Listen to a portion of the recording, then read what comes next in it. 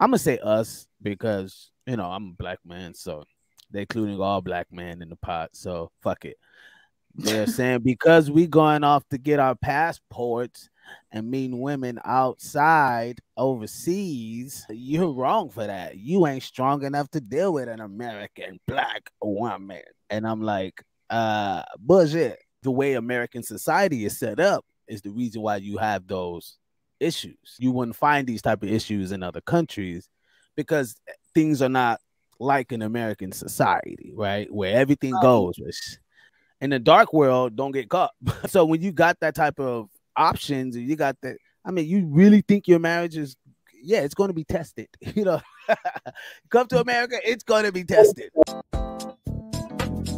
Well, believe it or not, 70% of my patients who are cheating now are women. And yes, and the men say they don't see it coming. What happens is that the women get into this rut. They feel like they're not being appreciated, not being taken out, and they start seeking affection elsewhere. Did she say that women go out and seek it elsewhere, or men seek it elsewhere? Well, believe it or not, 70% of my patients who are cheating now are women. And yes, and the men say they don't see it coming. Well, first of all, who is she? Who is she?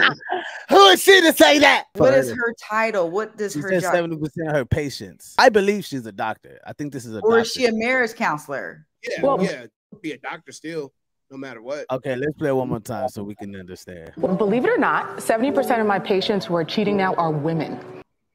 So, yeah. Whether she's a doctor, medical doctor, therapist, she got patients, I think.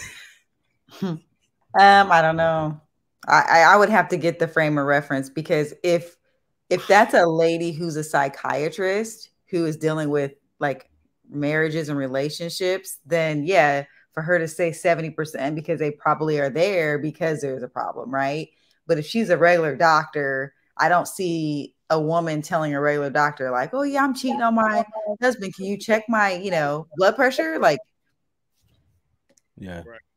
Yeah. So let's say she is a therapist. Correct. Can we say that if she is and she does see and talk to her patients, and out of 100 of her patients, 70% of them, the women are telling her that they cheat out. Yeah, but here's the key: is that 100 women went to go get help.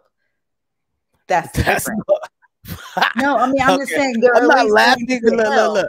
I'm not laughing at it, but it makes me chuckle because it's like, well, chuckle real good. I'm just saying. It's like we point the finger at men, right? Because men don't go get help. No, they're cheating and they're screwing everything that they can, and they're not even thinking that, hey, this is a problem or this is hurting my relationship. Whereas that woman is saying, maybe she did go out of the relationship, right? But she's got enough, I guess, I don't want to say moral aptitude, but whatever it is, to say, you know what, I need to get help, or we need to fix this, because she recognizes she's leaving that relationship because something's missing. I'm not going to play devil's advocate, but tonight I'm going to say, tonight you're going to be about get your passport. Every time I hear something that sounds like get your passport. You know what? Y'all can get y'all's passport, but you know what else comes with that passport? Monkeypox. No monkey. Gonorrhea, clap. You can get that shit here. No, but I'm saying, like, you going over to foreign countries where they don't have medical care like we do. So that girl could have been itching for 20 years. Yes, what? They do. They got better medical care. It's fucked up. Not in the DR, they don't. If you go to Canada, oh my God. What guys are going to Canada to find a chick? What? Are you serious? Most guys are going to the DR. There's not a lot of Don't lie, they're going to the DR. They're going to like Puerto Rico and all them kind of places. You understand? Canada was like the first spot where like a lot of the people from the South end up like migrating to, because of course, because it was free. And then like Africans check. I'm not going to be talking about history. I spent 1 month there myself, not fucking staying at somebody's house and nothing. I was on tour.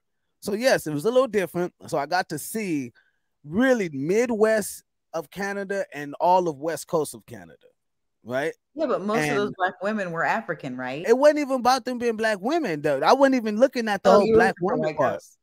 Okay. It wasn't even it wasn't even the ethnic group. I wasn't even looking at, oh, she got to be this color or that color. And that's the thing. As black men, a lot of times our women don't understand. After a while, we don't look at like, if she cool, she cool. It ain't has nothing to do like.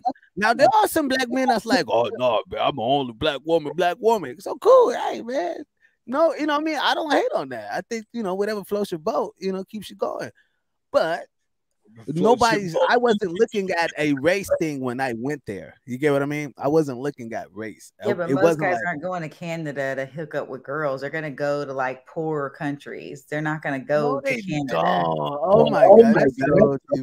That's so bad. We can take a poll, but I'm telling you, they're going to get like your passport and places where they can get them cheap girls. No, get see, your passport. That's entirely true. So you can go virtually anywhere in America, as long as you got a blunt, a car, and some and some drink and a hotel. You can pretty much bag anyone that you pretty much want.